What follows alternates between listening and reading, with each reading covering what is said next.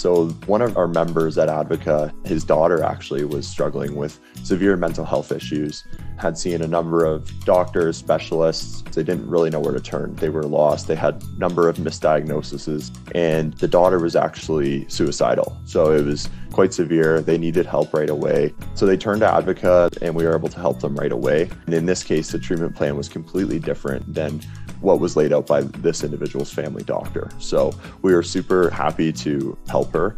And to the best of my knowledge, she's actually doing wonderfully, and she's actually returning to school for this semester.